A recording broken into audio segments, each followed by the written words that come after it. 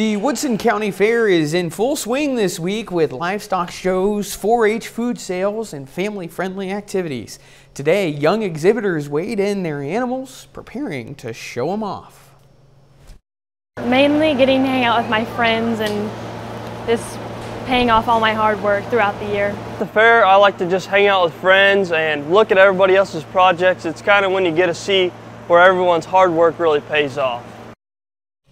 The fair continues throughout the weekend with more exhibits, contests, a watermelon feed, and a lot more.